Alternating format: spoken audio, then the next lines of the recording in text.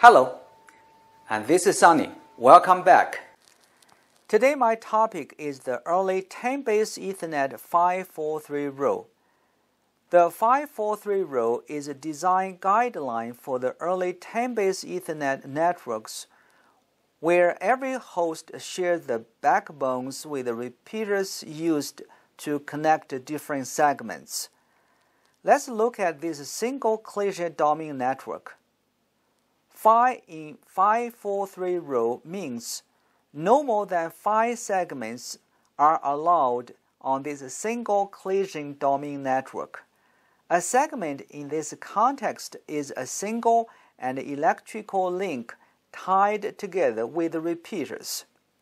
4 in 543 rule means no more than 4 repeaters are allowed.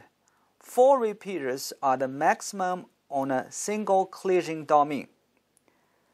3 in 543 rule means that no more than 3 segments are allowed to be populated with nodes.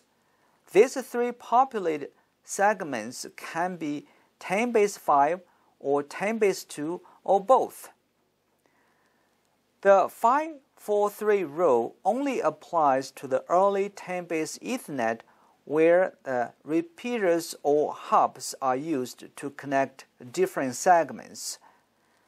The rule does not apply to any Ethernet network with switches as central connecting devices.